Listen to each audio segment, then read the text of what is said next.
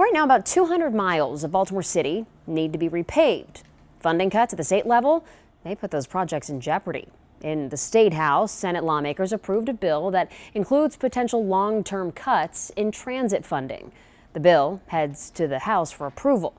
This morning, Mayor Brandon Scott made this pitch to lawmakers in that chamber to not pass these cuts. Baltimore is the only jurisdiction in the state responsible for the maintenance of all of our roads, bridges, and an interstate in I-83.